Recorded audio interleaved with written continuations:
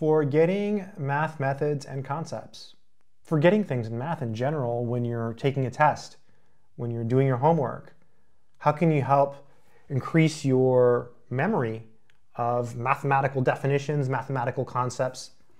In this video, we're going to discuss that. But I want to start by saying one thing. I believe that I personally have a terrible memory. I think I'm a person that does not have a great memory, and I've been able to learn a lot of things in my life. So hopefully, after watching this video, I can impart some of the things that I do to help learn mathematics and other things, and maybe they can help you.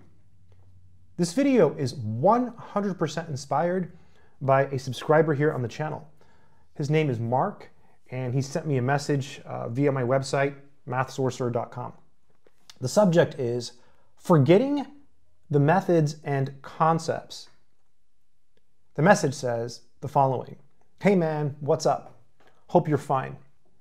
So I had this question that I kind of forget methods of doing mathematical problems and also forget concepts, like let's say epsilon delta definition of a limit. I think it's because of lack of practice. I love maths and I love doing it, but I don't know. I just kind of fall back when doing problems. And also, I don't seem to have confidence in my answer. I tend to hide it from my classmates and teacher. Need your help." So, Mark, I have all kinds of advice. So, I have all kinds of things I can say. And if you have any comments for Mark, leave some comments in the comment section below, because when you leave comments, not only does it help Mark, but it helps other people who find this video on the internet and are trying to remember methods and things they learn in math. So different people learn differently, Mark.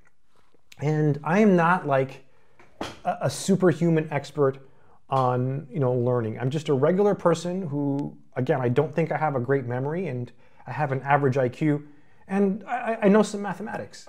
So how was I able to learn math and remember things? Well, first let's address your comment about epsilon delta. When I first learned the epsilon delta definition of a limit, I had no idea what was going on. I remember there was this kid in class, he dressed weird, like one of the goth kids, like he dressed all in black, and he looked different from the other kids in class, from the other students. And I just basically copied his answers when we did the worksheet that day. He just let me copy. It was a group thing, so. But I had no idea what was going on. It wasn't until I think I was in graduate school, or graduate school, that I really started to understand calculus.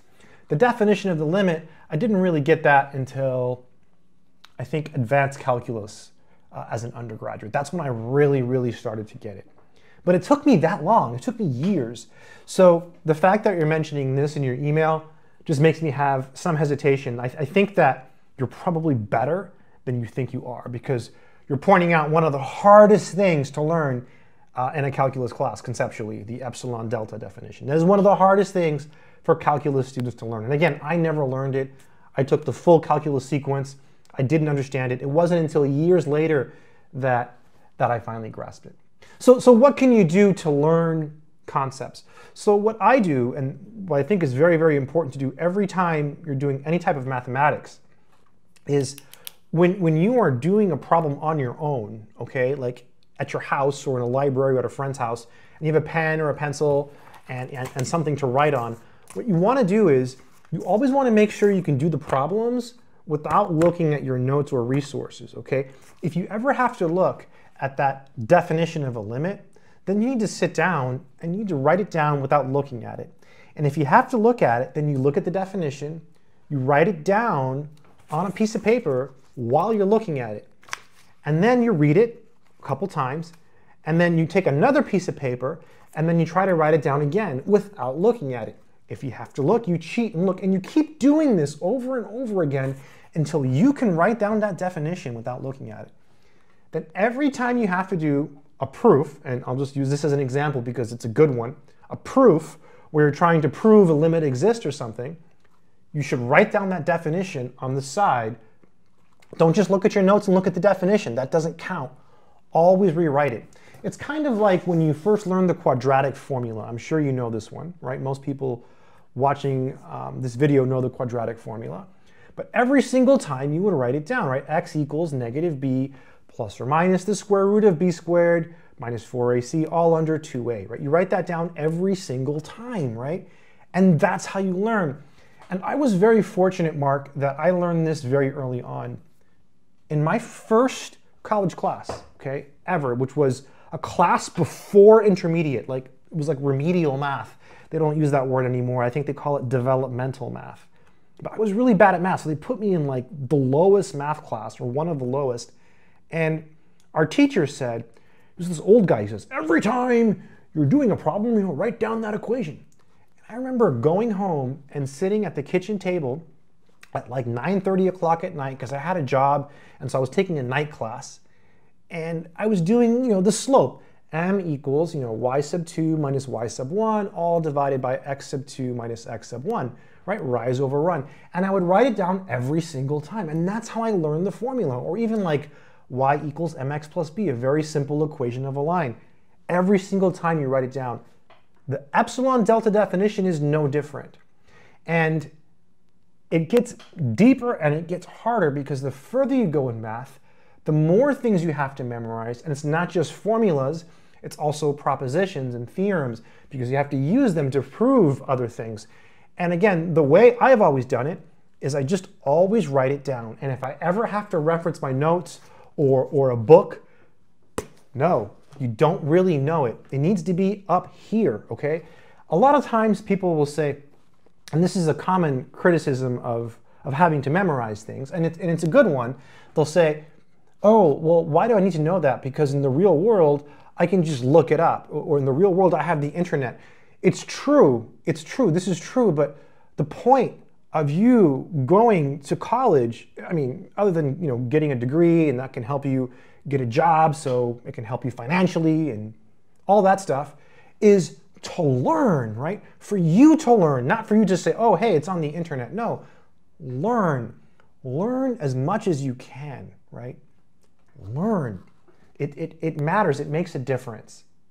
Knowledge is really power. And there's all kinds of knowledge, right? There's not just math, but other types. But that's for another video. Mark, I think this will help you. I think if you write it down every single time, you will be able to conquer your forgetting of mathematics. Another simple example is trig, right? The sine of pi over 3 is the square root of 3 over 2. That is something that plagues students in trig and calculus for eternity. It plagues people because they don't memorize it, but you just have to memorize it, right? And when you do, life gets better. You'll be able to take those tests and you'll be able to get an A. You'll be able to not hide from your classmates and teachers. You'll be able to have confidence in your answers, right? Because you know the material. So know it cold, right? It's got to be like breathing. Every time you see a problem and you do it and you have to look at your book or your notes, you don't really know it. Do it again, over and over again, until you can do it without looking. And that's how you learn mathematics. Unfortunately, that takes a lot of time. So yeah, that's my answer. If anyone else has advice for Mark, leave a comment in the comment section below. Also, I have courses. They're on Udemy, which is a reputable place to have courses. But if you get them, please use my links from the description of this video or from my website, because I've lowered the prices and it helps me greatly. Also, if you want to learn math through books, I have a few books on eBay. I should have a few. Check out my eBay store. Its link is in the description of this video. Until next time, keep doing mathematics.